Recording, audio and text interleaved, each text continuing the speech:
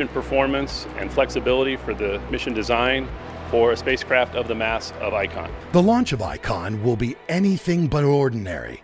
It will be carried on the underbelly of Northrop Grumman's L-1011 Stargazer aircraft, a launch pad far above the clouds in the sky. The one unique thing about Pegasus is that it's air-launched. So the L-1011, which is the last flying plane of its kind, it is essentially our launch pad in the air. It's a mobile launch pad that flies up to about 40,000 feet, and that's where we launch the Pegasus from. With the tireless effort by the team to reach mission success, it is time for Icon to prepare for another launch attempt. There are no constraints on the For all Icon. involved, this is familiar territory, yet something feels different this time. It's taking a little extra time and extra care with the launch vehicle, but we're about there. What I'm excited right now is that we're getting so close to launch, and it has taken a huge effort to get there.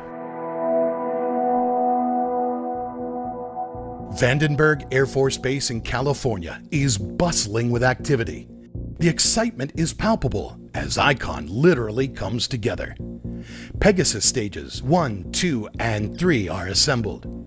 The aft, skirt, and fin installation are now complete. Icon's solar array illumination is tested. And finally, the spacecraft is mated to Pegasus.